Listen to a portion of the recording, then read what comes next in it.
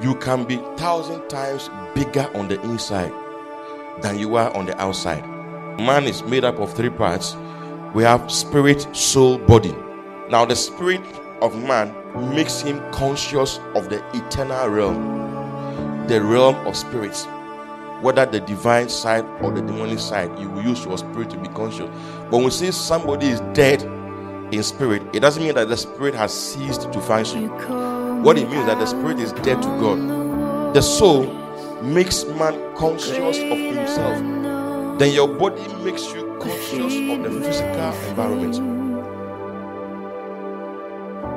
And there I find you in the mystery, in oceans deep, my faith will stand. And I will call upon your name and keep my eyes above the waves when oceans rise. Father, we thank you this morning for this privilege you've given us to come and sit at your feet. Even as your word is coming, we pray that you will help us, Lord, to open our hearts to receive your word. Let your word transform us,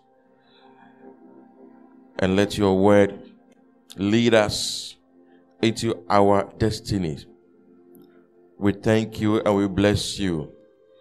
In Jesus' name, amen. Hallelujah. You may be seated.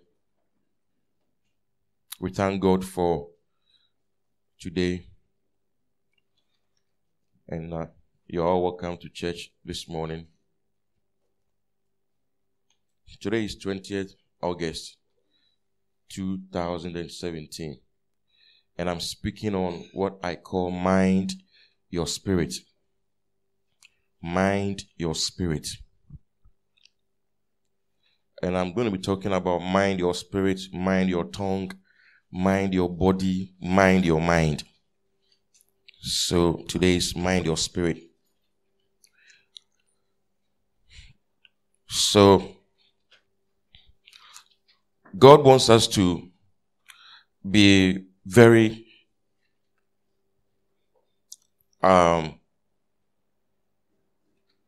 particular about spiritual development. Spiritual development is very important. Just as we have physical development, and somebody can develop the body and bring out the muscles that are in the body, to the extent that when you look at the person and you compare the person to the average human being, you will see that this person is bigger or more muscular, what we call macho. The muscles that the macho men have, you also have the same muscles. It's the same muscles that we all have. But by reason of constant workout, they have been able to develop those muscles. Those muscles were not attached to them. They were not decorated with them. They were in them. But by reason of constant workout, those muscles came out. And so they became macho men. And when we see their bodies, we know that there's a story behind what you are seeing. Days and, years sometimes of going to the gym, working out, pain. Unless the muscle bursts, it will not grow. So when you go to the gym, one popular ideology in the gym is no pain, no gain. So when your gym instructor gives you the number of reps that you must go, that you must lift this maybe a dumbbell, or when you're doing bench, you say, oh, this is the weight you must press or you must lift, and you must do it 15 reps. 15 reps. So you lift it 1, 2, 3, 15 times. And the reason why they do that is that by the time you get to the 15th, you see that your muscle is tensed and it's supposed to burst, so that the muscle becomes enlarged. Now, when it comes to the spiritual side, it is just like that. You can be 1,000 times bigger on the inside than you are on the outside. In terms of potency, you can be 1,000 times more potent on the inside. You can be 1,000 times larger on the inside than you are on the outside. And we've had physical giants and mental giants, and God is also interested in raising spiritual giants, people who are developed spiritually. Now, man has a threefold nature, just as we all know, and it's because God is also a triune being. God is triune, Father, Son, Holy Spirit, and God created man in his own image. So man must of necessity be triune. So man is made up of three parts. We have spirit, soul, body. Now let's come to 1 Thessalonians chapter 5 verse 23. Let me read that quickly. It says, "Now may the God of peace himself sanctify you completely, and may your whole spirit, soul, and body be preserved blameless at the coming of our Lord Jesus Christ." Now he said that may your whole spirit, soul, body. That is, these are the three main parts of man: spirit, soul, body. And it is in that order. It is not body, soul, spirit. It is spirit, soul, body. God is very particular about order. The order in which these things appear. We should not change the order. Now, and God said, "Let us make man in our own image, after our likeness. Let them have dominion." Genesis 1:26 going to 28. So when God created man in his image, the man became triune. God created man as a spirit. Then God also made our bodies from the dust of the earth. And then when the spirit and the body came together, the soul was formed. Now the spirit of man makes him conscious of the eternal realm, the realm of spirits. Spirits are eternal. Spirits don't die. And it is your spirit that makes you conscious of the eternal realm. Whether the divine side or the demonic side, you will use your spirit to be conscious. But when we say somebody is dead in spirit, it doesn't mean that the spirit has ceased to function. What it means is that the spirit is dead to God. Somebody can be an unbeliever, but the spirit can be very alive, but not to God, but to the devil. So when we say spiritual death, it doesn't mean that your spirit is dead literally. It means your spirit is separated from God. Then the soul makes man conscious of himself.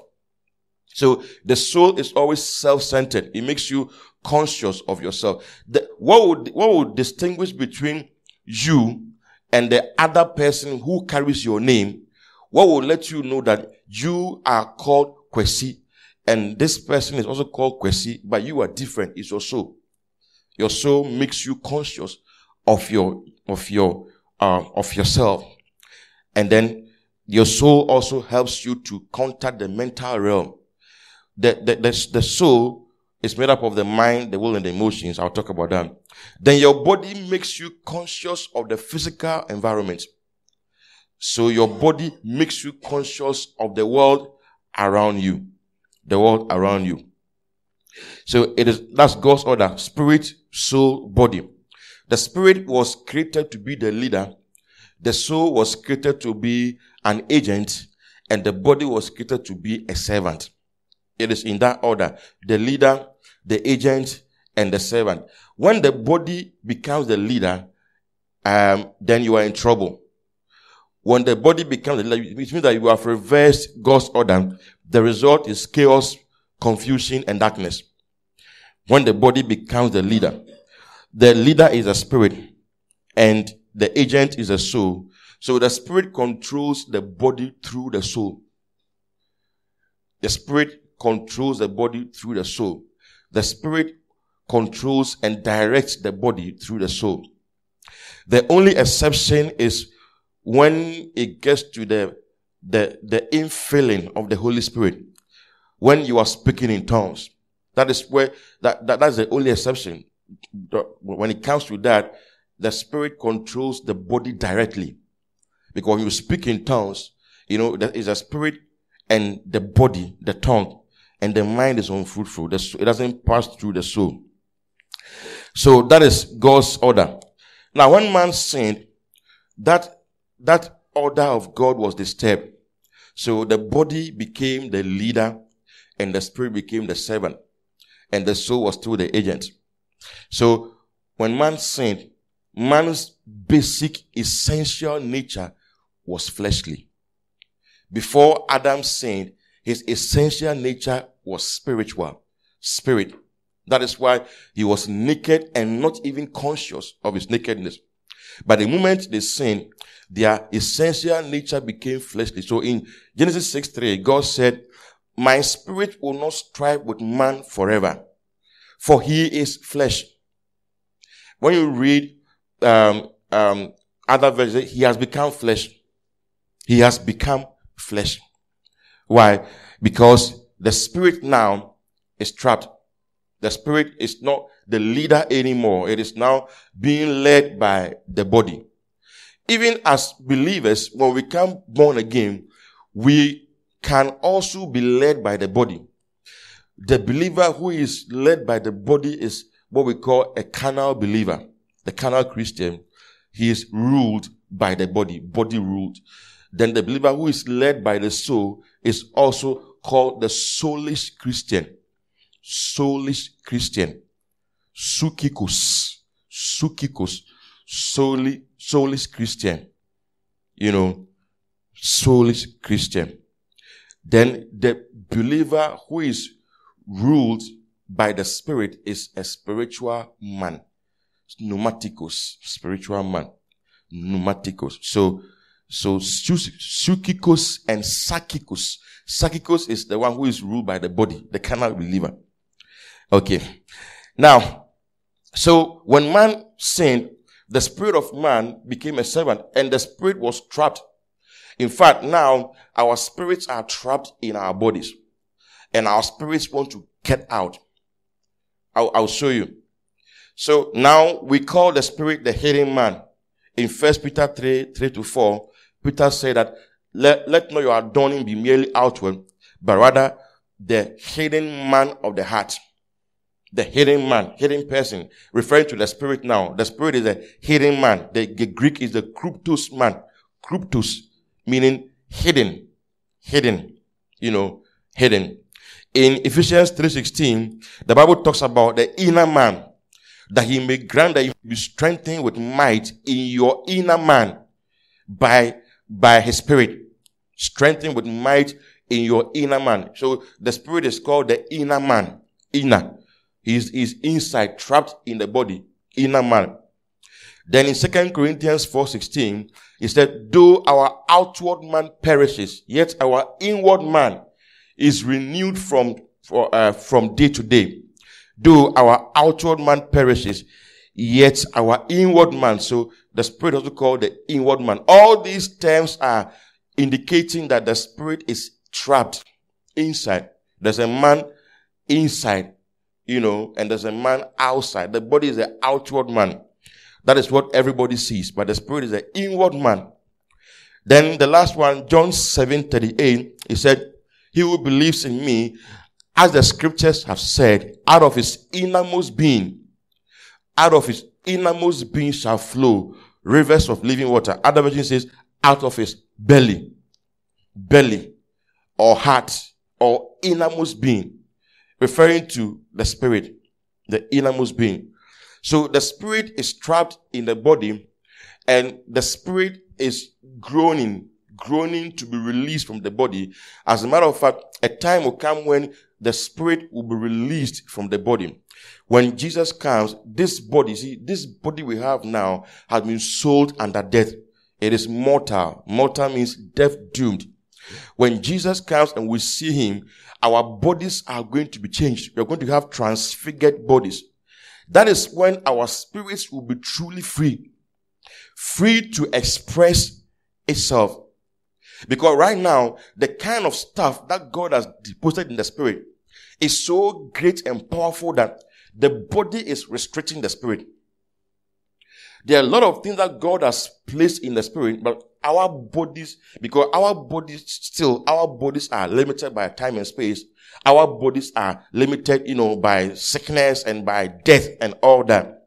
But when this body changes, and let's read Romans 8:23. That was what the Bible was trying to say. Romans 8:23. It says, verse 22, for we know that the whole creation groans and labors with birth pangs together until now. Not only that, but we also who have the first fruits of the Spirit, even we ourselves groan within ourselves, eagerly waiting for the adoption, the redemption of our body. When the body is redeemed, that is when our spirits will enter into the glorious liberty, and right now it is trapped. It is trapped. But we are waiting for that time. So when that time comes, we will have spirits that have been translated, souls that have been transformed, and bodies that have been transfigured. That is going to be God's ultimate, the finality of God's plan for man. A translated spirit with a transformed mind in a transfigured body. Then that is when the world will truly know who we are. In 1 John 3, it said that now it does not yet appear what we are. But when we see him, we shall be like him. That is when we will know that we are really like him. Now we are like him in the spirit, but the spirit is trapped. It's trapped. Now, the spirit is made up of 3 parts. The soul is made up of 3 parts. The body made up of 3 parts. 3, 3, 3. You see, because God is triune and man was created in the image of God. The spirit has 3 parts. One part is called the conscience. Then the second part is called the intuition. And the third part is called the fellowship. Fellowship, the part that helps in fellowshipping with spirits. Then the soul has 3 parts. The mind, the will, and the emotions. That's these 3 parts make the soul. And of these 3 parts, the mind is the leader. The mind is a leader. It is the will that decides. The mind decides, but it's the will that carries out. When it gets to the will, it becomes an intent. The mind will have the thoughts, and the will have the intent. Then the emotions will have the manifestation. So the Bible says, the soul that sins shall die. It's the soul that sins. That's where the will is. Then the body too has 3 parts. The flesh, the blood, and the bones. So these are the 3 parts of your body. You either have the flesh, the blood, and the bones. You remember when Jesus Christ rose from the dead, his body did not have blood. He said, you see that it is I, for a spirit does not have flesh and bones, such as I have. So he had only flesh and bones. And Ephesians 5:30 says, we are members of his body, of his flesh, and of his bones. Amen. But we are talking about the spirit today. Now, the conscience part of the spirit is a part that deals with moral issues. It gives indication of right or wrong. It's like the conscience is like a traffic light. Okay, for traffic light, you have red, gold, green. But for the conscience, it's just red and green. Right or wrong. Go, don't go. Do, don't do. And that is what helps you to decide or distinguish between good and evil. Moral issues is the conscience. When you are born again, your conscience becomes active. Because Hebrews 9:14 will tell you that our conscience is purged by the blood of Jesus. So your conscience becomes active at the new birth. When you are dead in sin and trespasses, you are not born again. Your conscience too is dead. Your conscience is dead. You can still have a sense of right and wrong, but there's no benchmark. So what is right and wrong becomes relative. So people who are not born again will say, according to my conscience, it's not bad, but it may be bad. The fellowship is the ability that the Spirit has to interact with spirits. Interact with spirits. The Spirit has the ability to, number one, contact spirits. Number two, contain spirits. Number three, interact with spirit. That's the fellowship part. That's why the Holy Spirit can live in us. The Holy Spirit can live in us because of the Spirit. That fellowship part. That's why God had to make man in his image, so that there will be spirit to spirit connection. Romans 8:16 says, for the Spirit bears witness with our spirit.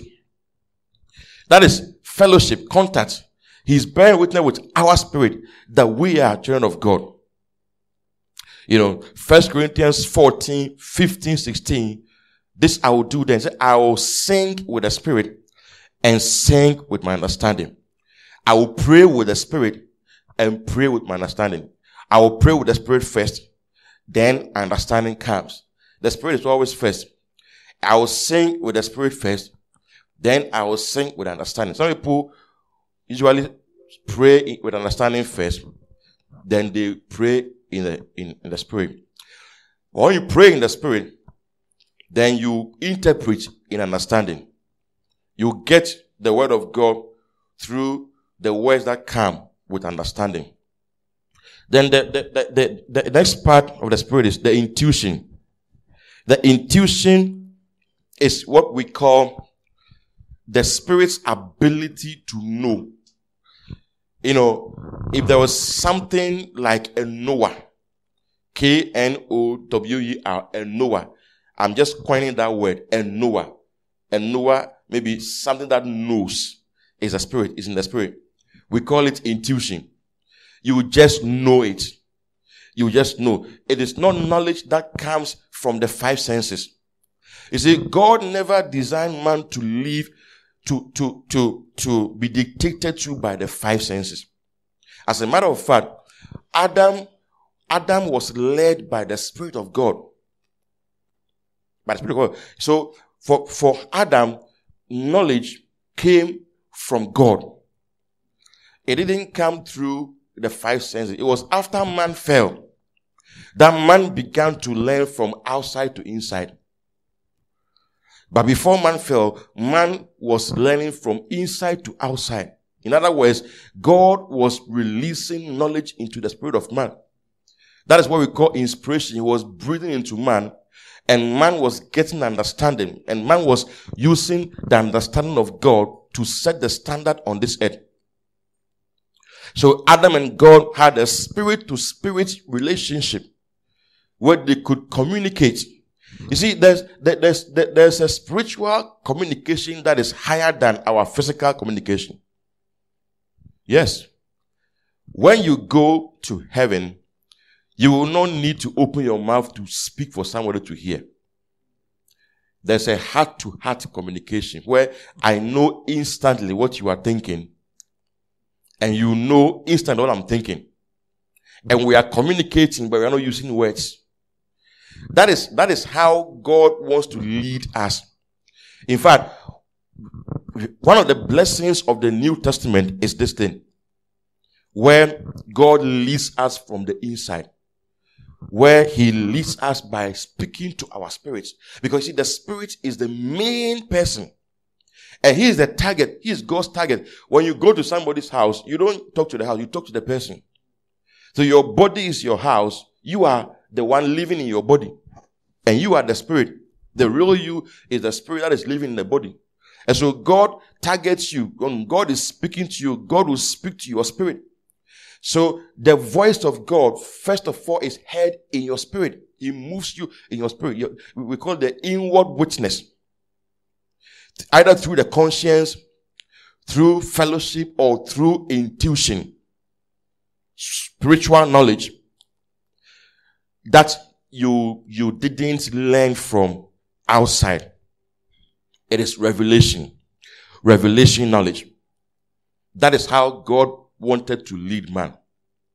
When man fell, God had to come down to man's level to reveal himself to man.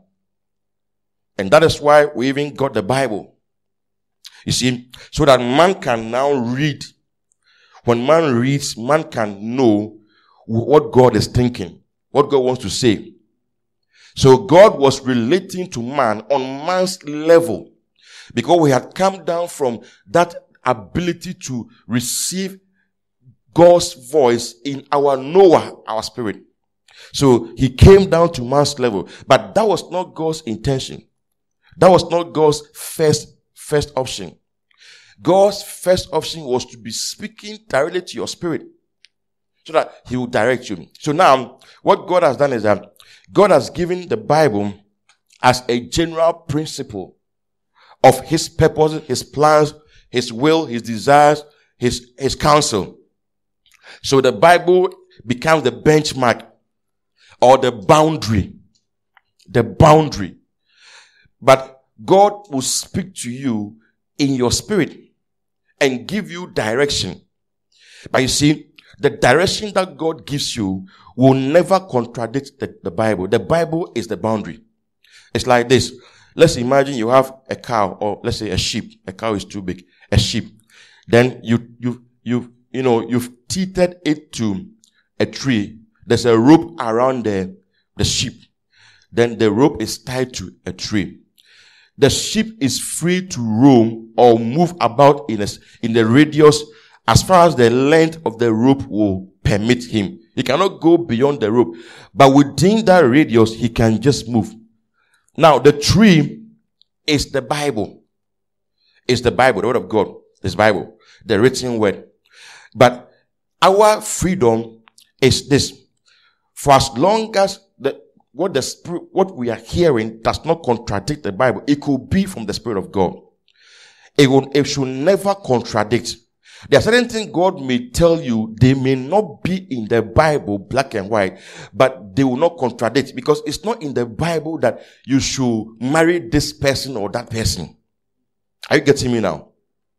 It's not written in the Bible that you should do this or that. Even the ministry that God has given you, it's not written in the Bible.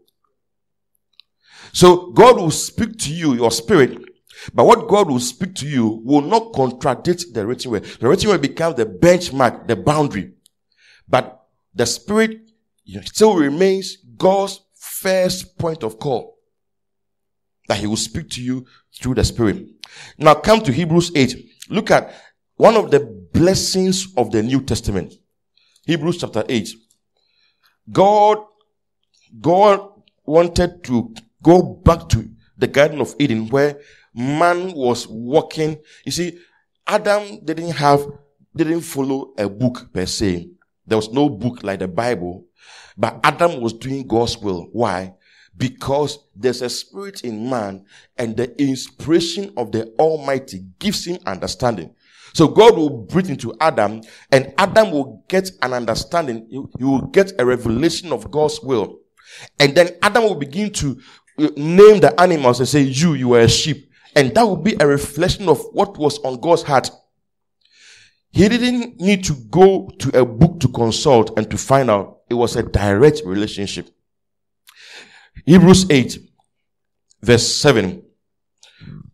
For if the first covenant had been faultless, then no place would have been sought for a second.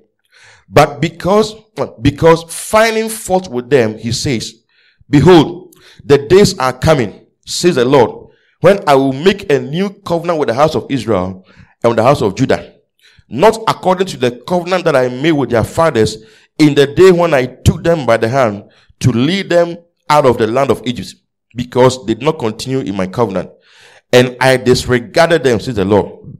For this is the covenant that I will make with the house of Israel after those days, says the Lord. I will put my laws in their mind, and write them on their hearts, and I will be their God, and they shall be my people. None of them shall teach his neighbor and none his brother, saying, know the Lord. For all shall know me, from the least of them to the greatest of them. For I will be merciful to their unrighteousness, and their sins and their lawless deeds I remember no more. This is the kind of covenant that we are under in the New Testament. And God is saying that in this New Testament, I'm going to write the laws in their mind and write them on their hearts. So actually, everything in the Bible is already in our spirit, already in us. Everything already in us. Now, that doesn't mean that we don't need to read the Bible anymore. What I mean is that the spirit of the word is in us. You see, the Bible is the written word, but the living word himself is in us. And that is the blessing of the New Testament. That our spirits contain God's counsel, God's purposes, God's desires, God's will, everything. It is in our spirit. But we need to be able to tap into that reservoir or that storehouse for what has already been worked into us to be worked out. That is all. But everything has been worked into the spirit. He said, I've written my laws in their mind. He said, nobody shall teach the other, know God. He said, you shall know God. You see, because knowing God is intuition. We can't teach you to know God. You can't prove God in a lab. You can't prove God in a test tube like you do titration. You can't do that. You can't say this plus that, therefore God. No. You can only know God in an intuitive way. That's why we all know God. We all know that God is there. Nobody taught you. You knew. It is intuition. Intuition. Now, the spirit of man is God's first point of call. The first point of call. When God is dealing with man, the first point is the spirit. The spirit is what God deals with when God is dealing with man. Do you know why the spirit was created first? Because the spirit is the foundation of man. The spirit was created first. Come to Job chapter 10. Job was describing how God created him. Job 10. And he gives a very nice description of how it will help us to understand Genesis 2:7.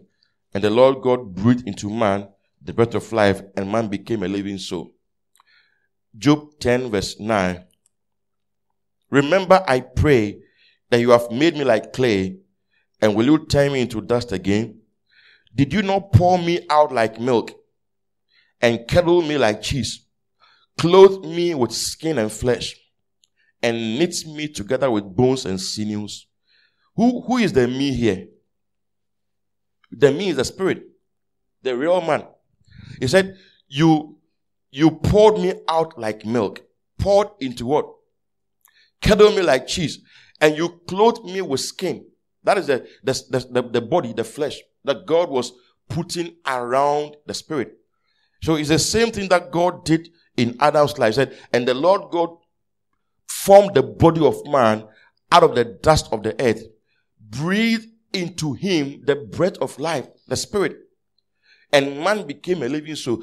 When the spirit entered that clay, that mold that God had made, blood came. You see, your soul is in the blood. That's why in Leviticus 17:11, it said that the life of the animal is in the blood. The soul of the animal is in the blood. So when God breathed into your body, then blood came into your body. That's the soul. Then your body became a living soul. Man became a living soul. So the soul was when the spirit and the body came together. So God, the spirit is always God's first point of call. the point of first call. God's first point of call is the Spirit. Why? Because the Spirit is a foundation. We don't see foundations, but they carry the entire building. So spiritual development is the most important of all the three parts of man. The Spirit is the most important. The Spirit, the soul is the second most important. The body is the third most important. All of them are important. In fact, all of them are most important, but we have the first most important, second most important, third most important. Spirit, soul, body. So, that's why God begins his work always from the Spirit. Because that is the real you. That is the most important. That is why any work that God will do, the target is the Spirit. He said, the axe is laid at the roots of the tree. Not the fruits or the leaves, but the roots, the foundation. When God is doing a work among men, God goes straight to the Spirit. He targets the foundation. So, if any man be in Christ Jesus is a new creation, all old things have passed away. Behold, all things have become new. That scripture, 2 Corinthians 5:17, was talking about the Spirit, not the body. When you become born again, your body doesn't change. Your height doesn't reduce or increase. Your complexion doesn't change. You are your same body. So when he says, if any man be in Christ, he is a new creation. That any man is the inner man, spirit man, the kryptos man, the inward man. He is the one who is a new creation. All that God did during in the process of the new birth, everything that God did, it was targeted at the Spirit. All that he did, washing us, with the blood of Jesus Christ, Revelation chapter 1 verse 5, that it was the Spirit. The Spirit. We were crucified with him, buried with him, we were raised up with him, made to sit together with him, far above all principality and power, and every name that is named, not only in this world, but in the world to come. All that are things that God has done in the Spirit, in our spirit. It is your spirit that is seated with Christ in heavenly places. It is your spirit. You see, dominion was given to Adam when he was spirit. When God created man and said, let us make man, let him have dominion. And so God created man. And then God gave man dominion. That was before his body was formed in Genesis 2:7. So dominion belongs to the spirit man. Why? Because the Spirit is the leader. Is the leader. That's why all that God will do is, the target is the Spirit. Do you know something? All of God's treasures for man are locked up in the Spirit. Every treasure of God that he has for man, he deposited it in the Spirit. In the Spirit. Every treasure, virtues of God, healing virtue, prosperity, power, wisdom, whatever. You see, when you become born again, everything that God wants to give you, he places in your spirit. Everything. If you study how God is and how he operates, you understand. God went to the earth and created man's body. He never went to the earth again, and we have billions of bodies. So from that one body that he formed from the earth, billions came. That is how God thinks. So when God called you, everything about you was worked into your spirit. Everything. Look at how God created this earth. He stuffed the earth with all that we will need. All the minerals, all the oil, everything is on this earth. We have never had to go to Mars or Jupiter to borrow anything from them. I don't know whether there are people there, but we have never had to go outside the earth. That's how God thinks. So the day you became born again, everything was in your spirit. Every anointing you will need is in the spirit. Prosperity, everything. All that Jesus did for you, it was worked into your spirit. So there is not a single believer who can say that I am not anointed. I don't have power. I'm not prosperous. I don't have wisdom.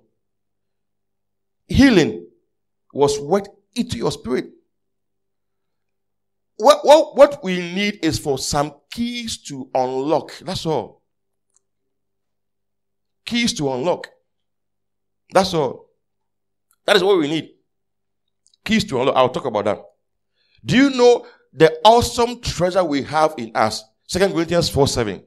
For we have this awesome treasure in earthen vessels, that the excellence may be of God, not of us. Awesome treasure in earthen vessels. What is the awesome treasure? The awesome treasure is deposited in our spirit. Because the awesome treasure is spiritual and it's in our spirit. So we walk about carrying awesome treasure. So awesome. So awesome. I can't even begin to unravel, the awesome, to go into the awesomeness of the treasure. In 1 John 3:9, it said, whoever is born of God has the seed of God abiding in him. That treasure is also called seed of God. Seed of God. Do you know what a seed is? A seed is a carrier of life. A seed is a carrier of life. A seed is the hope of the future. Christ in you, the hope of glory. The seed of God. You see, when you see a seed, it means that life will go on. Do you understand? So if you eat a fruit with no seeds, it means that that's the end of the fruit.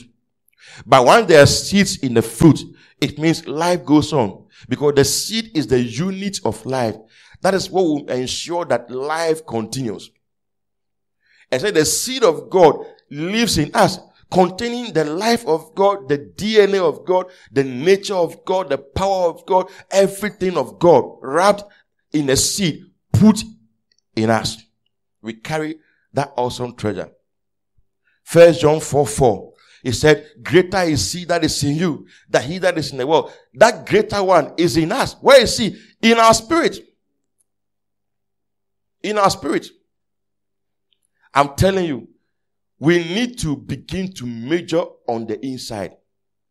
Mind your spirit. We have not been minding our spirit. I'm telling you that if we mind our spirits and we are able to unlock this awesome treasure, the whole earth cannot, the earth will be too small to, see, the earth is too small to contain this treasure. We need eternity. Yeah. We need eternity to be able to fully express what has been deposited in us. That's why this earth will not last forever. We can only express just so much. But to fully express all that God has worked into us, we will need eternity. That's why I said that our body is a hindrance to the awesome treasure. The spirit wants to be released. So when the body is transfigured, you will see that the spirit will be fully released. Fully released. Colossians 1:27 says, Christ in you, the hope of glory. That treasure is Christ. Christ in us. Christ in us. That's the mystery. You see, the mystery that Paul said God called him to preach. That mystery, which was hidden in ages past, but was revealed to the servants of God. That mystery is Christ in you. That now God has put something on the inside of man. Christ. Christ. God put gold in the Garden of Eden. The enemy came to steal the gold. Then God said, now I will put Eden in man. The gold is now in the spirit. Because Eden is now in the spirit. Eden is in the spirit. Where God lives, the presence of God is in the Spirit. Hello. Let me read Colossians 2:3. Colossians 2:3. If you're a student, listen to this carefully. I'm reading.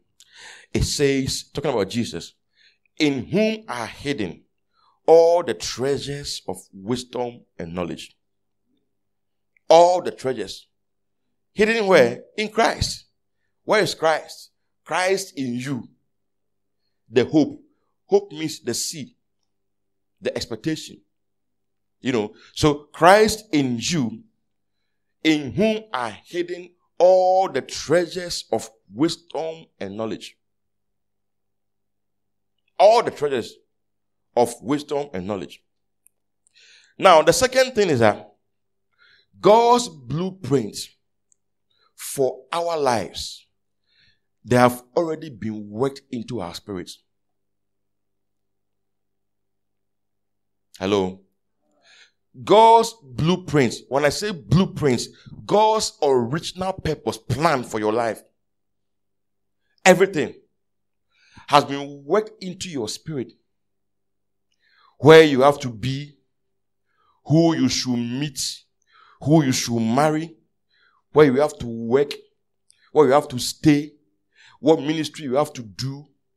Everything has already been worked into your spirit.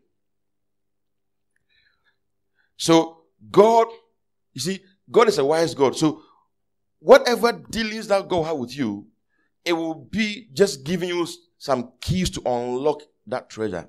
But that thing is in your spirit. Yeah. Come to 1 Corinthians 2:11. Let me show you something. Then we will also read Ephesians 2:10. 1 Corinthians 2:11. For what man knows the things of a man, except the spirit of the man which is in him? Even so, no one knows the things of God except the Holy Spirit, the Spirit of God. It says, for what man knows the things of a man, except the spirit of the man which is in him? Who knows your destiny better than you? That's what he's saying. He's saying that, is there any man who knows your destiny better than the spirit that is in you? He said, who knows the things of a man more than the spirit that is in the man? Nobody knows God's plan for your life better than you. Why? Because it is in you. Sometimes, because we listen, it's like this. It's like a gadget that has a secret code. The gadget has a secret code. And that secret code, the code matches with the gadget. Because it has been encoded in the gadget. So you have to decode it. So whatever, let me read Ephesians 2:10. That is why, if you are a believer, you should not panic. You should not be afraid. You should not be afraid for the future. Afraid of the future. You should not live in anxiety. Jesus Christ said, take no thought of tomorrow. Because you see, everything has been worked into you. Everything. God is not doing anything from outside. Sometimes we say, we are praying for the Holy Ghost baptism. We think he's coming from heaven. He's not coming from heaven. The Holy Ghost came from heaven on the day of Pentecost. He has not returned. He is right with us on earth here. So in the Bible, what you do is that you receive the Holy Ghost. Not that he gives the Holy Ghost. You receive him. He has already given him. He gave him out on the day of Pentecost when he came on this earth, and he has been here, and he will be here till the church is raptured. So when we say impartation, we are not bringing something from heaven. The Holy Spirit is already here. It's the same thing. It's the same thing. God is not bringing something from outside. God, you see, any impartation is targeted at the spirit. It's a key that God will give you to unlock that portion of the spirit that contains that treasure for it to be released. It's in you. Ephesians 2:10. For we are his workmanship, created in Christ Jesus for good works, which God prepared beforehand that we should walk in them. Good works. Prepared when? Beforehand. What is beforehand? Before, you see, what is beforehand? Before creation. Before God used his hand to form. Before creation. Before. It was prepared in eternity past. That we should walk in them. Now, those things have been encoded in your spirit. If you mind your spirit, you'll be walking in prepared places. It's like this. Bible says, teach a child the way he should go, and when he grows, he will not depart from it. Let me ask you a question. Who determines the way a child should go? Who determines it? He said, train up a child. Don't train him down. Train him up. In a way that he should go. Now, sometimes we think that it is the parent who determines the way the child should go. It's not true. It is God. What he's saying is that the child is coming as a unique package with some encodings. You see? Now, every child has a bent. There are some children God has encoded there to bend towards the arts. They are art students. They are not science students. There are some children who are science. Their bent is toward the sciences. There are some, their bent is towards the thing we use our hands to do. So you, the teacher or the parent, you say, train up the child in the way he has been programmed by God to go. And when you put him on that path, he will not depart from it. It's the same way, when you were coming to this world, you were programmed to go a certain direction. When you became born again, God programmed you to go a certain direction, a certain way of ministry, a certain way of life. What we call your assignment or whatever, everything was encoded in your spirit upon the new birth. So if you mind your spirit, you will walk into your destiny.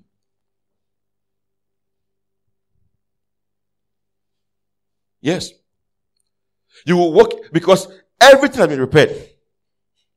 I was reading Genesis 24 and I was this is a man who had been sent by Abraham to go to Abraham's country to find a wife for Abraham's son Isaac. Now listen, Abraham had left his background for more than 40 years. Because even Isaac got married at 40. So for more than 40 years, Abraham had left his background. Now if you even are in Kumasi here, and you travel for 40 years, by the time you come back, can you easily make out the way to your home? Things would have changed. So if even Abraham himself was going, it would be difficult for him. How much more this servant who didn't know anything about Abraham's background said, go, the Lord will be with you. And when you go and find the woman from my father's house. Don't just go and say that, oh, come. No, go straight to my father's house and go and find the woman. The man went there with 10 of his servants, camels. Then he got to a well. Then he said, oh God of Abraham, let it be that the lady who comes and then I ask her to give me water, and then she wants to say that, oh, let me fetch some for your donkeys. Let her be the one that you have chosen for my master's son. everything looked like a coincidence. But it wasn't coincidence. It was because Abraham had plugged into God's purpose. And so everything was ordered.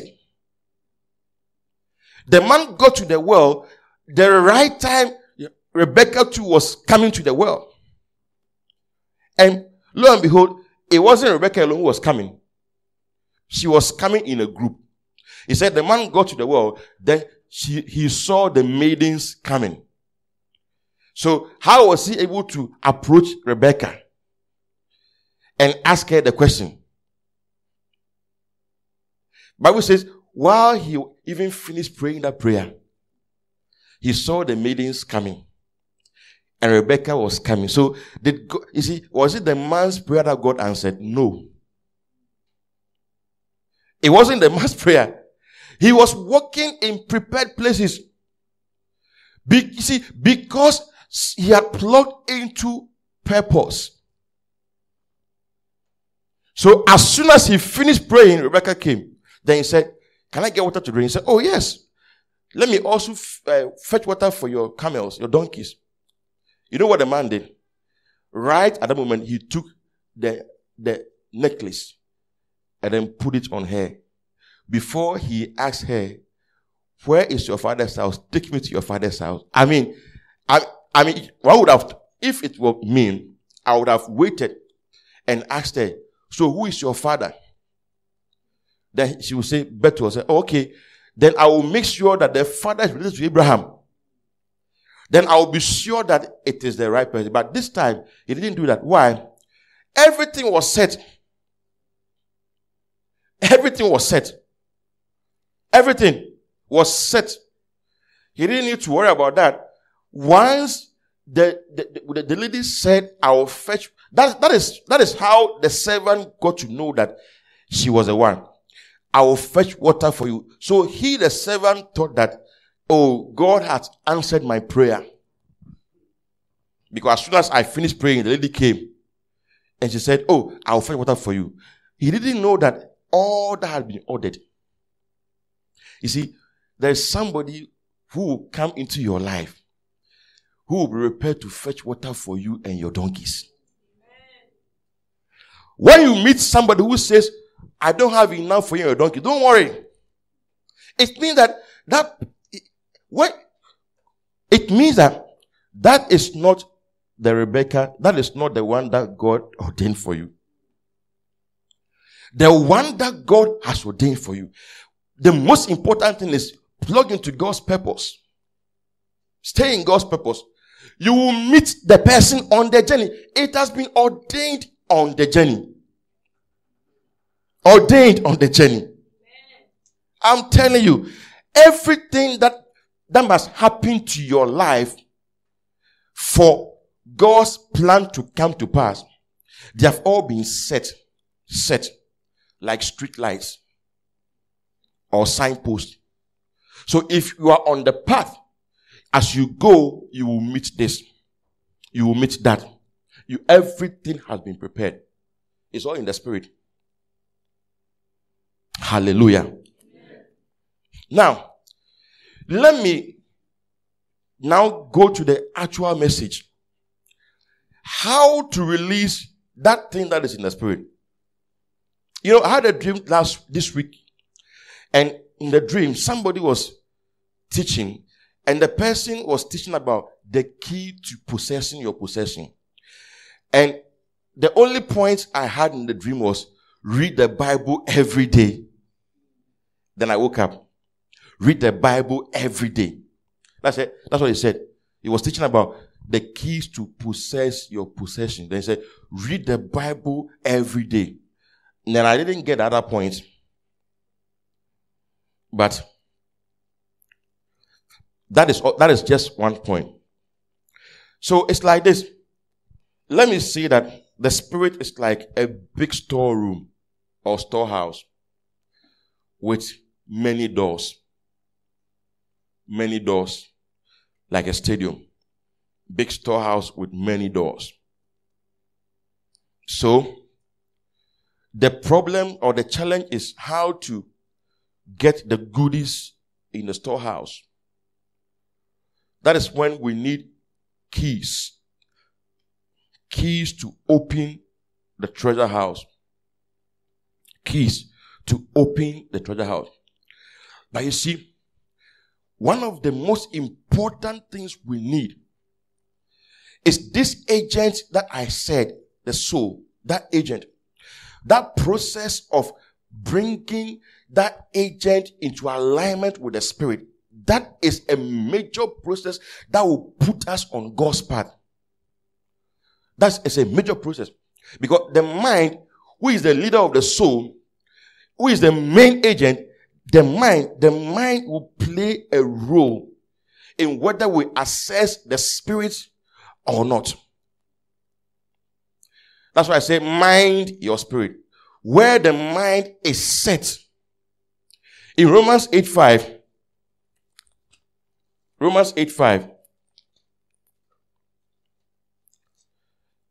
it says, for those who live according to the flesh, set their minds on the things of the flesh. But those who live according to the spirit, the things of the spirit, they set their minds. Then when you continue, it says, for to be carnally minded is death, but to be spiritually minded is life and peace. When you set your mind on the spirit, you give attention to the spirit. You prioritize the spirit. And make sure that your attention is on the spirit. It said it is life and peace. The path will be life and peace. It means that what God has encoded into your system will be released. So the mind that is set on the spirit, that's why he said, set your affection on things above, not on things beneath. Colossians 3, verse 2. He said, set your mind on things above, not on things on the earth. For you died, and your life is hidden with Christ in God. When Christ, who is our life, appears, then you will also appear with him in glory. He said, set your mind. Set your mind on things above, not on things beneath. So, the mind is the leader of the soul, who is the agent, and we must make up our mind. We must set our mind on the spirit. Mind the spirit. If the spirit was a human being, we would say, attend to him. Attend to the spirit. Mind him. Spiritual things must always be prioritized over physical things. Spiritual things must always carry more importance than physical things. Spiritual treasure must always carry more importance than physical treasure. That is why God made sure the Holy of Holies was decorated with gold. The spirit is the Holy of Holies. The soul is the holy place. The body is the outer court. And God made sure that the Holy of Holies was decorated with gold. You see, that's why in the Holy of Holies, there was the Ark of the Covenant. And there was a mercy seat. And God communed with Moses from the mercy seat. That is where the fellowship, the intuition, and then the conscience is the spirit. And so if we mind the spirit and we attend to the spirit, then we'll be able to unlock the treasures that are in the spirit. Because everything that we will need to fulfill the purpose of God is already in our spirit. It's not coming from outside, it's coming from here. Do you know how the formula God gave Joshua for prosperity? It said, meditate on the word. Don't let it depart from your mouth. Yes. Keep them in your heart. He said, my son, pay attention to my words. Incline your ears to my saying. Don't let them depart out of your mouth or your sight. Keep them in the midst of your heart, for they are life to all those who find it, and health to all their flesh. It said, in the midst of your heart, because they are life to those who find. The mind that is set on the Spirit is life and peace. Hello? They are life to those who find it, and health to all their flesh. Life to those who find it, health to all their flesh. If we mind the Spirit, if we will attend to our spirit and make it a priority, we are going to walk into the good works that God beforehand prepared. We will walk into them. Every believer has the fruit of the Spirit. Every believer. It is worked into your spirit. It's not the fruit of the Holy Spirit, the fruit of your born again spirit. The Holy Spirit doesn't bear fruit. He is the vine. We are the branches. We are the ones who bear the fruit, not the Holy Spirit. He is the vine. We are the branches. So our spirits is the fruit of your born again spirit. And I'm saying that fruit is in every believer, because it's only one fruit. But the fruit of the Spirit is love, peace, joy. It didn't say ah. So that fruit, but how the fruit will be seen in your life is how this agent called the soul, the mind, is set on the Spirit. That's why the master key to unlocking this treasure is understanding. Understanding, revelation is the master key. Understanding is revelation.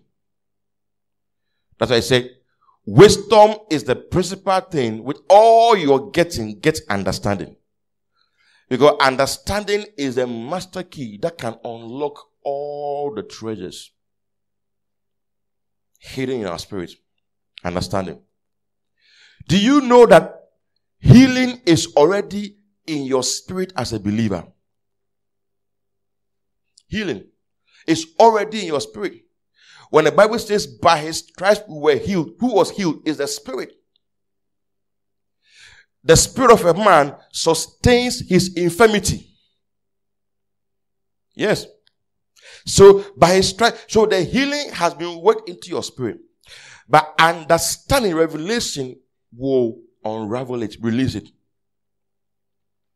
There are many believers who are even healed, but it appears they are not healed. The healing is in them, but it appears that the prayers didn't work. The healing is already, that's why some people can get the word, understanding from the word, and healing will take place in their body. The healing is not coming from outside. It has been worked into their body, their spirit. The understanding is what unlocked the healing. Wisdom has already been worked into our spirit. But understanding will release the wisdom. That's why I say wisdom is the principal thing, but you have to get understanding. Solomon prayed for understanding. And God said, you have wisdom. He said, give me a heart, that understanding heart, so I can judge these people. And God said, because you have asked for this thing, this principal thing, and not for the life of your enemies or prosperity. He said, I have given you wisdom. It's understanding. It made a difference in how much fruit we can bear. In Matthew 13, Jesus Christ gave the parable of the sower, and he said, these four soils. The first one was by the wayside. The best of the air went and stole them away. Second one fell on rocky ground, and it didn't have much depth. So when the sun came out, it was scorched and it died. Third one fell on thorny ground, and when it grew, the thorns choked it, and then it didn't come to fruition. It died. But I said the fourth one fell on good ground. But even on good ground, some were 30, some were 60, some were 100. The difference was understanding, revelation. So even on good ground, 30-fold, 60-fold, 100-fold, the difference will be understanding. The potential is the same, but the manifestation is different. That is why we must grow in understanding. That's the only variable. He said, the one with the good heart, he hears the word and understands it. Then with patience, he brings forth the fruit. The first soil, he hears the word, he doesn't understand. So the birds of the air come and then they take the word. Satan can steal the word if understanding is not attained. Yes, that's what happened. But the last one, he heard the word, understanding came, and the word grew. So understanding is the master key that will unlock that door. The doors. If there's anything we should desire and pray for, it is understanding. Understanding. How does understanding come? God breathing into you. There's a spirit in man, and the inspiration of the Almighty giveth him understanding. Come to Luke 24 verse 45. Let me show you something. Luke 24:45.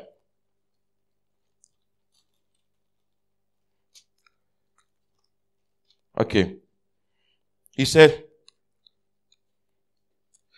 and he opened their understanding that they might comprehend the scriptures. This is Jesus Christ after he rose from the dead. Now, Luke did not really show us what he did. All that Luke said was that he opened the understanding. But look at what John said. John said in John 20:22 that he breathed on them. And that was in when Jesus rose from the dead. John 20:22. And when he had said this, he breathed on them and said to them, receive the Holy Spirit. Receive the Spirit of God. That was when he opened the understanding.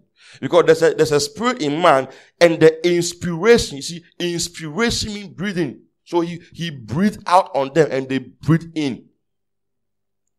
The inspiration of the Almighty giveth him understanding. So he breathed into them and their eyes were open. The eyes of their hearts were open. That was when they got understanding.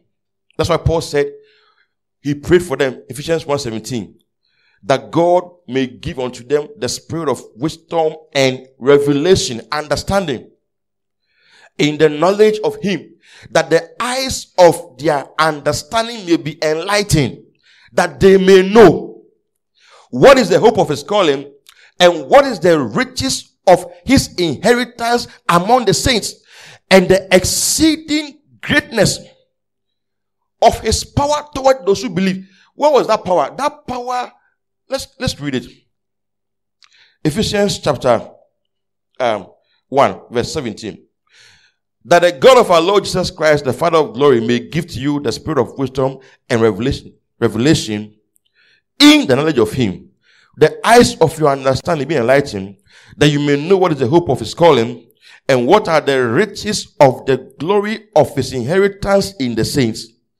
All these things that you may know, because the eyes of your understanding have been enlightened. And what is the exceeding greatness of his power toward us who believe, according to the working of his mighty power. Come to Ephesians chapter 3. Chapter 3. Verse 20. Now to him who is able to do exceedingly abundantly above all that we ask or think, according to the power that works in us. So the understanding that they will receive is what will unlock the power that is in them. So we must pray for understanding. Paul said in 1 Corinthians 14:20, he said, be children in malice, but in understanding be men. He said, be children when it comes to malice, evil, but when it comes to understanding, be men. Because understanding ensures growth. You can read the word. Let me tell you something. You can read the word without understanding. There'll be no growth. You can read books. You can spend your time reading books. If God doesn't give you understanding, you will not get anything from it. You can listen to sermons without understanding. Because you see, the word, the sermon, the books, they are the knowledge. But he said that he may give you the spirit of wisdom and understanding in the knowledge of him.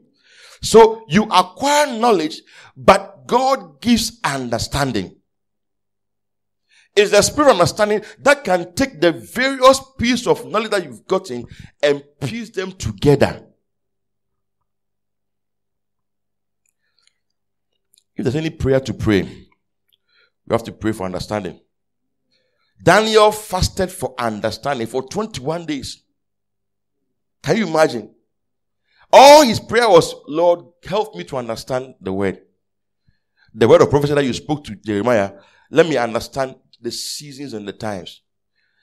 And he was praying for 21 days. The first day he prayed, God sent the angel to come and bring the understanding. And guess what? The angel of Satan withstood him for 21 days. Why? Because he was bringing understanding. The devil fears light more than he fears anything. Because when you get revelation, your life changes. That treasure is unlocked. So that's why the devil will fight against revelation.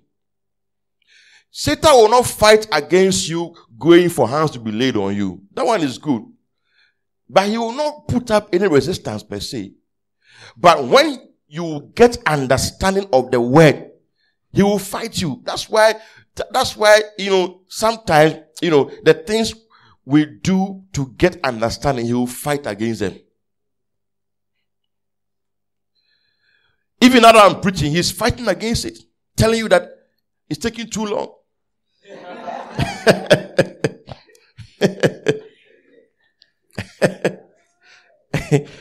So you must tell the devil that, look, I know you are against understanding.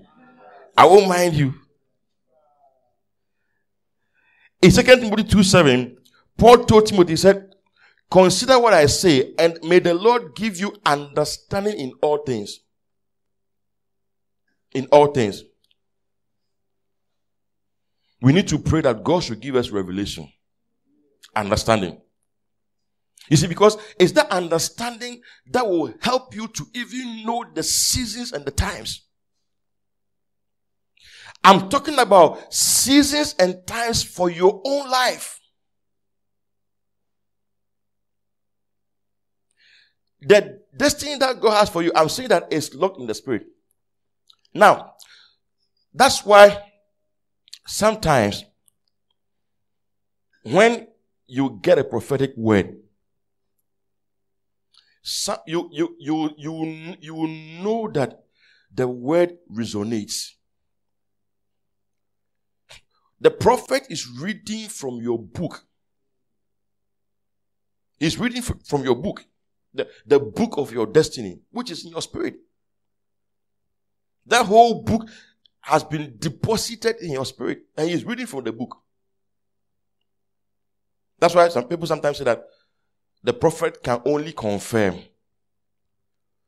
There are things that the prophet may tell you that you have not heard before. It's not only confirmation. Certain things you have never heard, not because it's not in you, but because you were not sensitive enough. So God will have to send somebody to come and unveil that to you. But you will know that you have been seeing these things in dreams. You have been having them, but you didn't believe. Then God will send a confirmation. God speaks to us through the inward witness. If only we will learn to act on what we feel inside. Be led by your heart. Be led by your heart.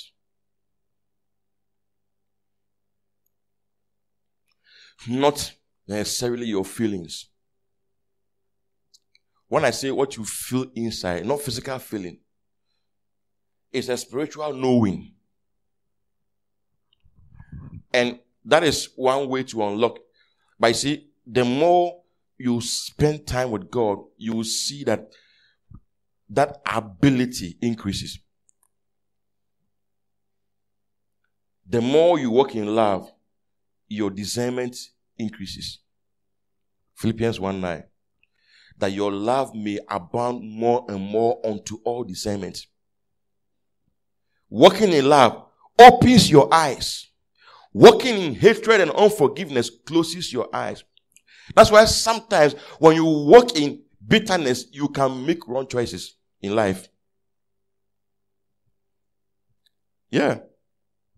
But when you decide to walk in love, you have clear eyes to see. He said that your love may abound more and more unto all discernment. So now, when you set your mind on the Spirit, you will start thinking about food, spiritual food. We all know that the food for the Spirit is the Word. But the food for the Spirit is really the rhema. You see, I said God works from inside out. The rhema is the word that God has breathed on, quickened in your spirit. You need to know the written word, which is called the Logos. This is a written word called the Logos. But the rhema is the word that God has quickened. Sometimes from the written word that He has quickened. You must read the Logos, but pray for rhema. We must read the Bible every day, like the man said in the dream to me. Read your Bible every day. But don't just read. Pray for understanding and rhema. And expect God to be speaking to you through what you are reading. Then you will gain understanding. There are certain things you will develop your conviction from a rhema you had from the word. Maybe you are contemplating on doing something or not doing it. It will surprise you that just by reading the Bible and praying for understanding and expecting God to speak to you, God will answer that controversy through a rhema word that He will give you through meditating on the scriptures. And that will unlock the treasures. The Logos will teach you, but the rhema will feed you. That's why I said, God does not teach His children, He feeds them. Paul said, when I came to you, I fed you with milk. I fed you. God feeds us. Why? How? He feeds us by the rhema word. So you can pack the Logos in your mind and you can have the teaching. But not until you pray for understanding, you will not have the feeding. Because teaching will go to the mind, feeding goes to the heart. And it is the Holy Spirit alone who can open your heart for the feeding to get into your heart. He said He opened Lydia's heart that he should understand the things that Paul was saying. So Lydia was there with a woman. Only Lydia was able to receive Paul even into her house, even though she was there with some woman. It was God who breathed into Peter, and Peter saw that you are the Christ, the Son of the living God. It wasn't guesswork. Before Peter, 4 other people had come. One came and said, you are Elijah. Why did he say that? Because when I look at you, I look at certain things about you. You look like Elijah. Then I said, no. He's like Jeremiah. Look at the way he wept at Lazarus' tomb. Jeremiah was a weeping prophet, so he's Jeremiah. Then somebody said, he is John the Baptist. Remember, John said, one is coming after me, mightier than I. And it's the same John who has come back to life. What they were using was guesswork, comparison. The one said, oh, he is one of the prophets who has come back to life. But Peter sought for understanding, and the Father said, He is the Christ, the Son of the living God. And Jesus said, oh, blessed are you, Simon Bar-Jonah. So when you receive understanding, you are blessed. He said, because flesh and blood did not reveal, but my Father revealed. Because my Father revealed, you are blessed. And he said what? And I will give unto you the keys. I will give unto you the keys that will unlock the treasures. Why? You have gotten revelation, understanding. It will open the doors. Open the doors. You know one way to get understanding? Praying in the Spirit. Praying in the Spirit. Praying in tongues. In fact, I will spend time to talk about tongues sometime later. But pray, he said, by you, beloved, building up yourself, Jude verse 20, on your most holy faith, praying in the Holy Ghost, keep yourself in the love and mercy of God. Building up yourself. So praying in the Spirit will release the spirit of understanding that will unlock the treasures. So praying in tongues will unlock the treasures. That is, you see, because the soul, who is the agent? The soul is the agent that must go to the Spirit and then instruct the body.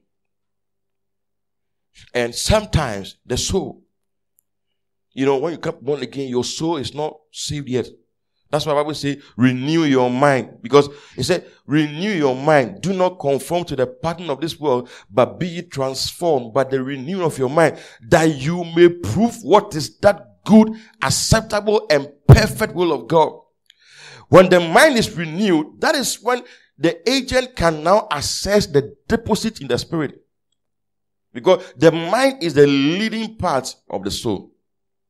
And when you pray in the Spirit, you also empower the soul, because the soul, the soul is not born again, and that's where the flesh is.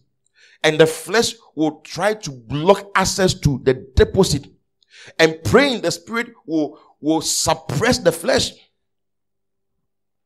In Romans 8:13, it said, if you live in the flesh, you will die. But if you through the Spirit mortify, put to death the deeds of the flesh, then you can live. So if you through the Spirit, the more you pray in the Spirit, the more you are putting to death deeds of the flesh. Let me tell you, if you are somebody who prays in the Spirit, you form the habit of praying in the Spirit, you will see that power will be released to suppress the flesh and to release the Spirit. He said, if you pray in an unknown tongue, you edify yourself. The word edify is from the word edifice, which means structure. You give structure to the things of the Spirit. It's like putting blocks upon block, building. It's like building a house. Praying in the Spirit. Singing in the Spirit. Fasting does the same thing. It can unlock treasures of wisdom. Praying in the Spirit can unlock treasures of wisdom. Revelation. Try reading the Bible whilst praying in tongues. It's very powerful. You can try it. Reading the Bible like New Testament and then praying in tongues. Understanding will come. You will catch the Spirit behind the word. And the word will stick into your heart. Praying in tongues will unlock, the blueprints that God has for you. That's one way to open the treasures. Pray in tongues. The blueprint. If you want to know God, just pray. Just pray in tongues. Sometimes what I do is I pray, then I act. I may not have a clear word or do that. I just pray through. There's a prayer you pray and you pray through. Sometimes we pray, but we don't pray through. You pray and you get to a point where you have a note of victory. Then you stop. Then you come out and you act. And in most cases, you will act right. So I don't even know what you're doing, but you will act right. Why? Because when you were praying out mysteries. And these mysteries are keys. Keys of the kingdom to unlock the possession, the treasures. It will strengthen you when you pray in tongues. It will strengthen you for the spirit man to be released. So that you might be strengthened with might in your spirit, in your inner man by his spirit. The praying in tongues strengthens you, releases might. So if you have not been praying in tongues, start praying in tongues. And you don't need any special time to pray in tongues. You can pray in tongues and do almost any other thing. Yeah. Because when you pray in tongues, your spirit is speaking mysteries. You are exercising the spirit. In fact, Amplify see, when I pray in an unknown tongue, the Holy Spirit through my spirit prays. Through my spirit prays. And my understanding is not fruitful. Your mind doesn't have any part to play in it. So your spirit is just communicating with the Holy Spirit. The Spirit is bearing witness with the Holy Spirit. And you know what he's saying? He's saying many things, releasing many keys, sometimes giving angels instructions on strategic moves to make on your behalf of your destiny. That's why it's important. Because the Holy Spirit is in you. The angels of God, they say they listen to the voice of God and the voice of his word. So when the Holy Spirit gives instruction to them, they pick those instructions, then they start acting. Pray in tongues often. Often. The third one is waiting on God. Waiting on God. I talked about practicing the presence of God. When you listen to the message I preach on the morning watch. Soaking. That is also one way to unlock the treasures. Unlock the treasures. Soaking, waiting on God in solitude. You see, be still and know. It's a knowing, it's a spirit. They that wait upon the Lord shall renew their strength. And they shall mount up with wings like eagles, so that they can soar and fly higher altitudes. It's very important. It transforms you.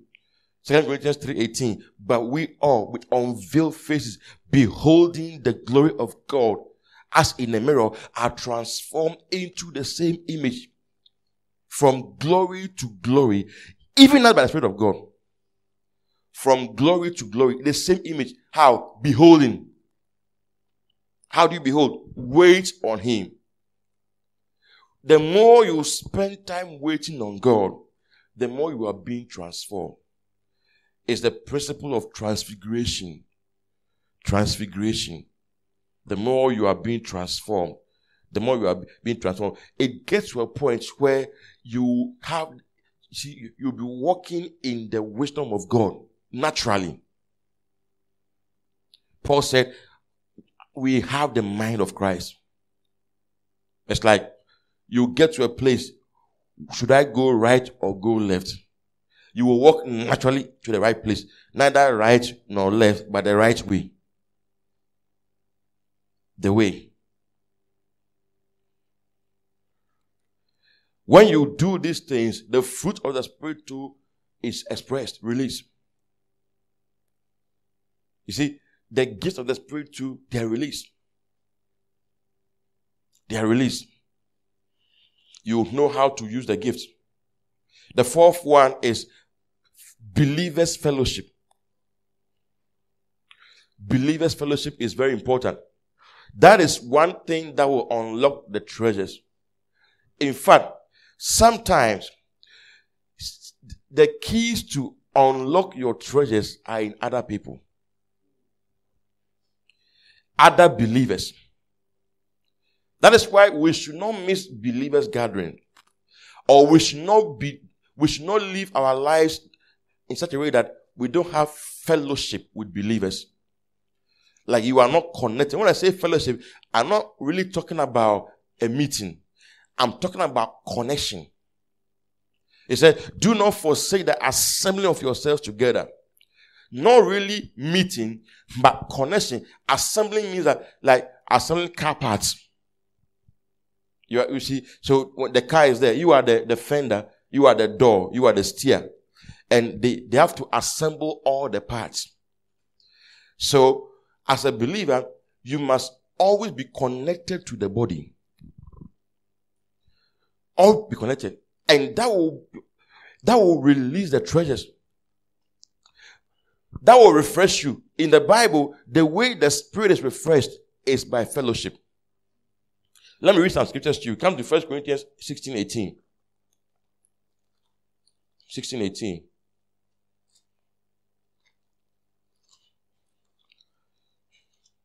It says, for they refreshed my spirit and yours. Therefore, acknowledge such men. He was talking about Fortunatus and Achaicus and Stephanus and all those Greek names. You know, then come to Philemon, the book of Philemon or Philemon, depending on where you went to school. Philemon. Verse 7. For we have great joy and consolation in your love, because the hearts of the saints have been refreshed by you, brother. Refreshed. 2 Corinthians 7:13, the same thing. Paul was talking about refreshment. Refreshment of the Spirit from believers. 7:13. Therefore we have been comforted in your comfort, and we rejoice exceedingly more for the joy of Titus, because his spirit has been refreshed by you all. So refreshment is derived from fellowship.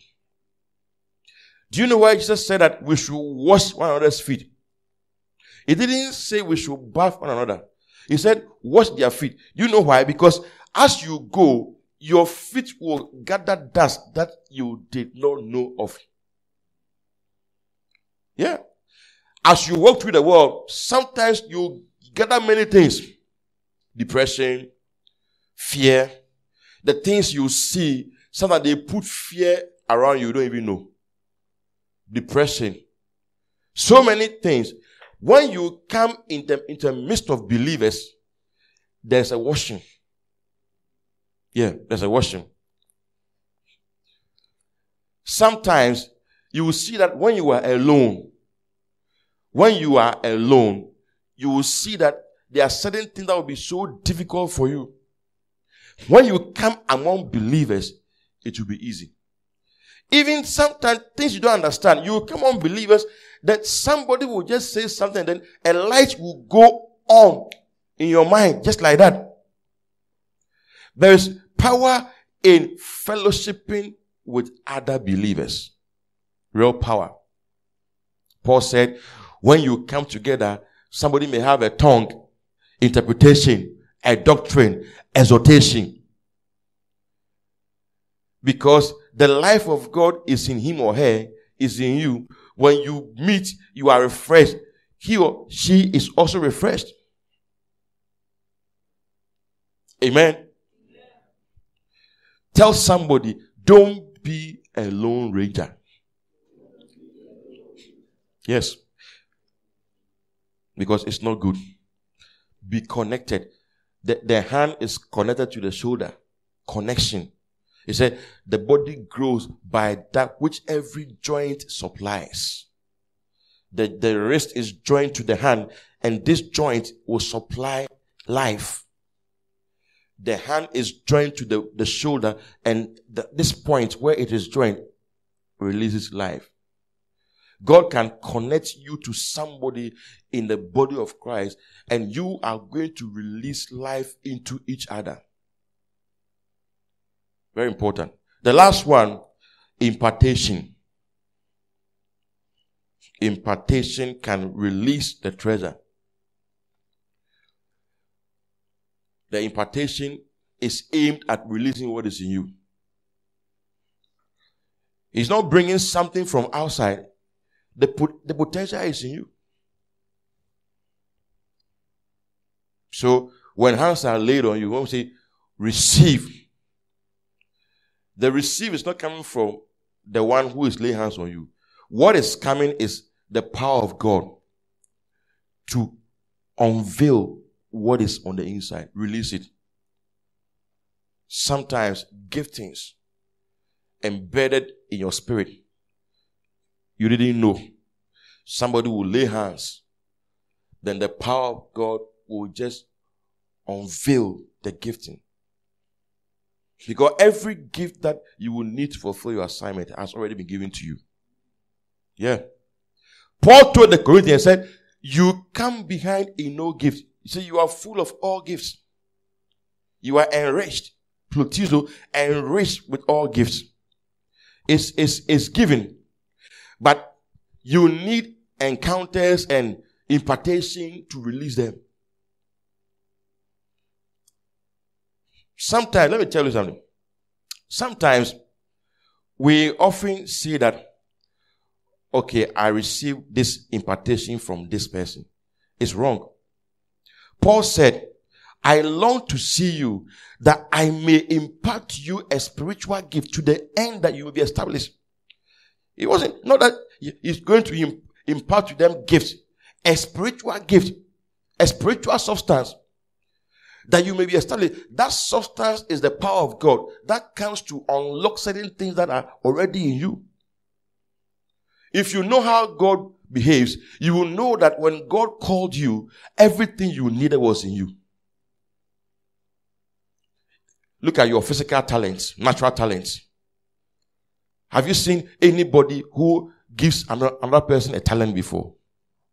You can't impart a talent, but somebody can train you for your talent to come out. Impartation really is not laying of hands. Listen, impartation really is association, speaking, understanding. That's impartation. Yeah. When hands are laid on you, the target is the spirit. Anointing is not for the body, it's for the spirit. Even when they pour oil on you, the target is the spirit, not the body. So the impartation is coming to release what is in the spirit. God has already given you everything you would need. It's not coming from any man. I'm not saying that you don't need any man to impart. I'm saying that what the person is imparting is not what you have is already in you. The person is releasing spiritual substance to unravel it. For instance, you were born with certain gifts. You see, the same thing with the natural, the same thing with the spiritual. You were born spiritually with certain gifts. They are in you. These are the tools you will need on your journey. At a point, you may not be conscious of them.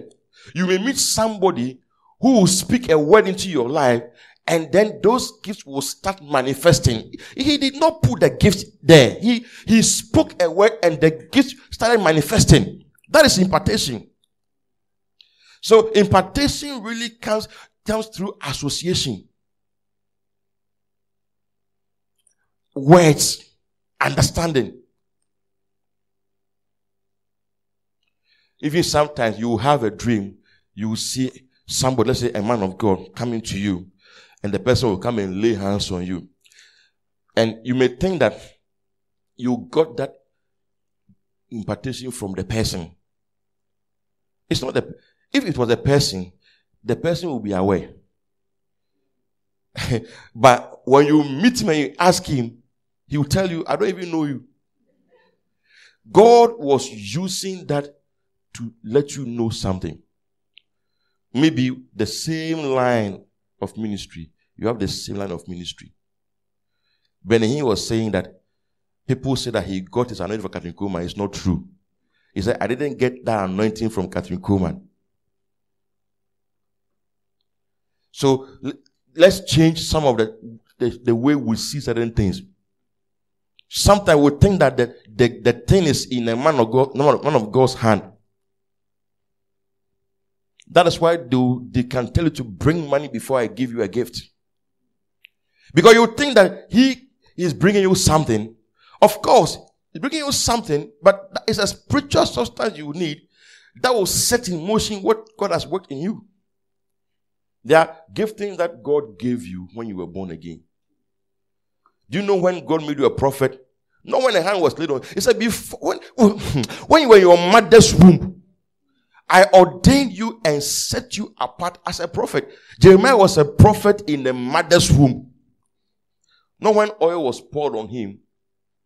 And people say that I laid hands on you and you started prophesying. I gave you the prophetic anointing. Somebody said, I've given you 7 angels to work with. And because of what you've done, I've taken 6. Use the 1 to eat. For Makun Didi. Let you on our feet. I don't want that kind of impartation. For you to give me angels. If only we will mind the spirit and we will focus on developing the spirit, I'm telling you, we are going to walk in prepared places. You see, you will not miss your way. You will not miss your destiny. You see, you will not miss God's plan for your life. I'm telling you, you will not miss it. You will not miss it. You will not miss it. God will let you know. God, because the thing has already been worked in. All you need to do is work out. Let's begin to pray in the spirit. For the spirit of understanding, revelation, the key to unlock our possessions, the key to possess our possessions, that key is understanding. That key is revelation. That key is the spirit of revelation, understanding. Oh God, give us the spirit of wisdom and understanding in the knowledge of Jesus, that the eyes of our understanding may be enlightened. You said that you counsel us to buy gold and to buy raiment and to buy eye salve, that our eyes may be anointed with eye salve. Grant us illumination. Breathe into us, O God. Breathe into us. And let the inspiration of the Almighty bring understanding. And help us to walk in our high places because of the understanding that you impart into our spirit. Librandoloboko zitahata. Mankolomo zitromohosa. Makatayande bratata. Koli pranesi kolohosi. Mantilian talabahaka. Koti lebehese. Ramatan librokotos. Matayande lebehese. Krotalayan telebahat. Mande brandi kolobosete. Kimrata mahasa. Koli brotolos. Mande breketales. Ko mahatayana masi. We are praying. We are asking God that God should give us the strength.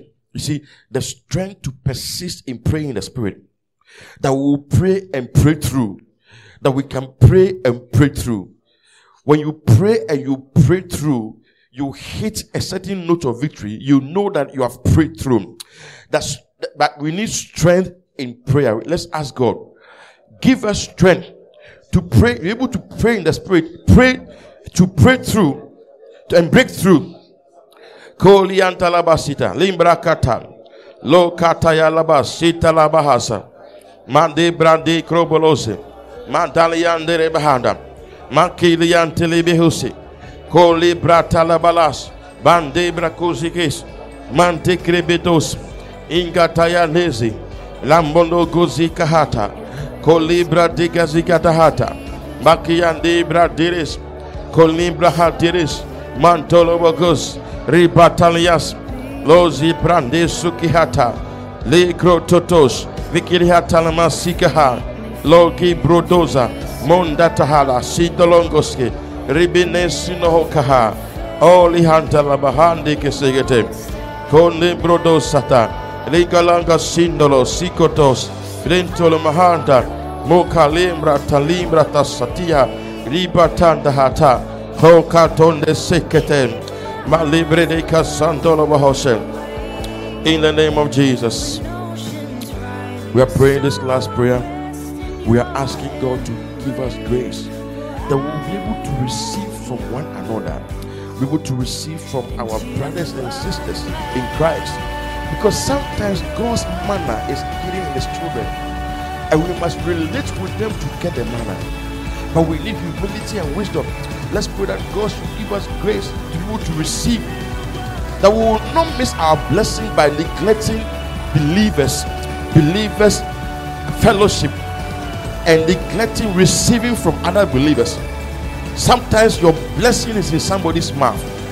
Sometimes you need a word to quicken something. Sometimes a piece of advice, even prayer. We will not miss our blessing. In the name of Jesus. Ibra talamahasa. Ko librahan talabas. Manderebe koshes. Panterebe kos. Mantalayanda sahata. Boke protos. Imbra talamahas. Koria talamas. Libra talabakatas. Mande breto kosi. In the name of Jesus. Thank you, Lord. We give you praise. We give you praise. Father, we thank you. We pray, oh God, that you enlighten the eyes of our understanding. Pray that you release the spirit of understanding, wisdom and understanding. That let our eyes be open to know you and to know what you have worked into our spirits.